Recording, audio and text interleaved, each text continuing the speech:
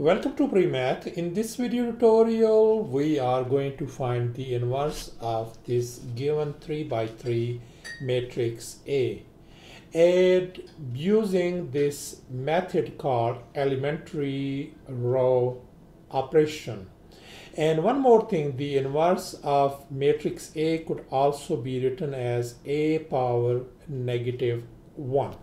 And one more thing, we have this identity matrix I. It has 3 rows and 3 columns.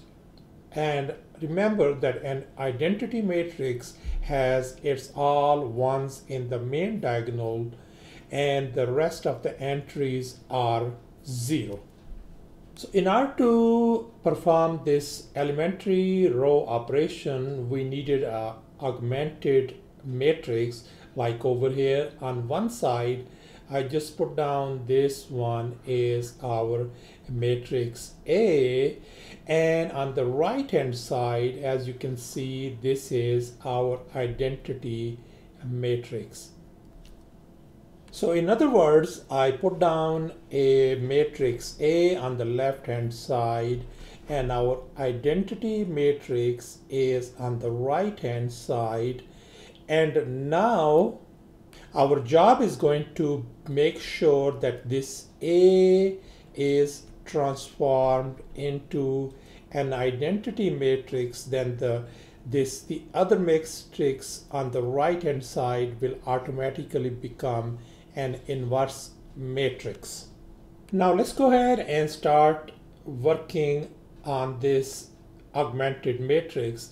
So we will be performing this elementary row operation. The very first thing we are to do is we want to make this 1 and this negative 1 on this row number 1 and row number 2 0. Wherever I put a circle, that means I want to make it a 0. So this is the operation I will be doing. I will be putting down the row 1 minus row 3 and make sure that I put down the answer in row 1. Likewise, I am going to put down row 2 and then plus row 3, and once again the answer is going to go to row 2. So thus our row 1 is going to become 5 negative 2 0, and on this right hand side is going to become 1 0 negative 1. Likewise, we will be looking at the second row as negative 3 1 0, and on the right hand side this is going to become 0 1 1, and leave this row number 3 as it is. We did not perform anything on this one, so 1 0 1, and this is going to become 0 0 1. And now in the next step we are going to make this negative 2 in the first row 0. To do that one, we are going to put down row 1 or 1 plus 2 times row 2 and then put the answer in row 1.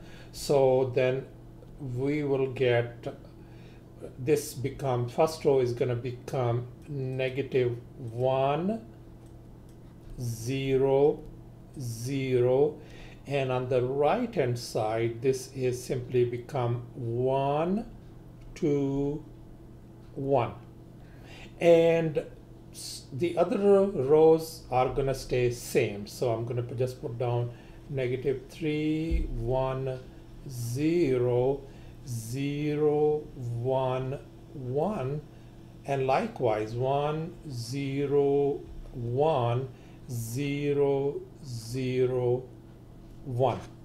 And now we are going to make these negative 3 and 1 in row number 2 and 3 zeros.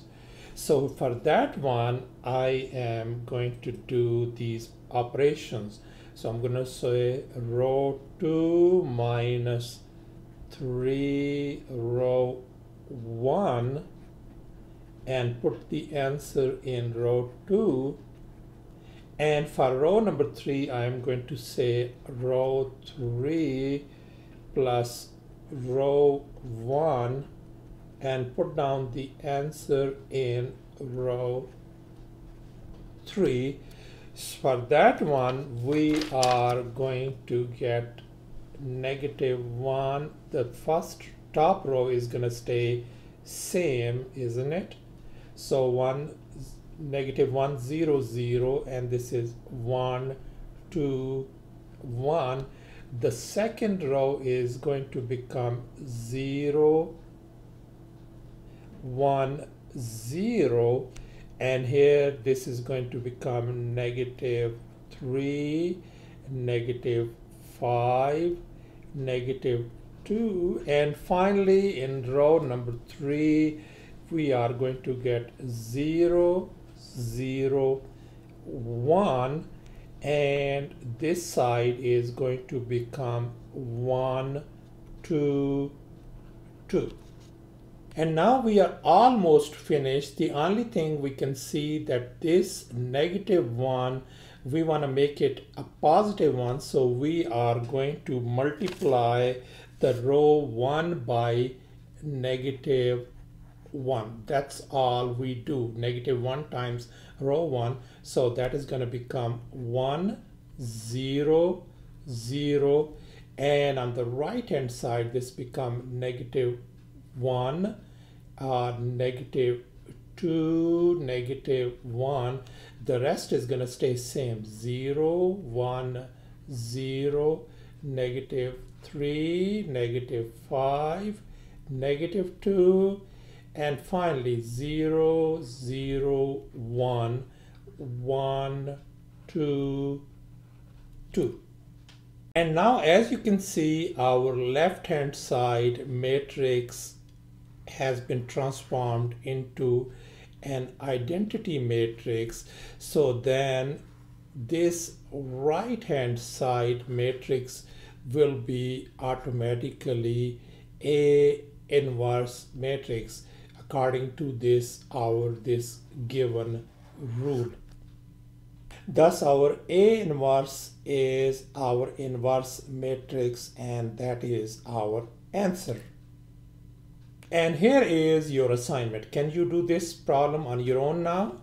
You can take your time, you can pause the video. Luckily, I have already uploaded this video as well. Please go ahead and check it out and see the correct answer.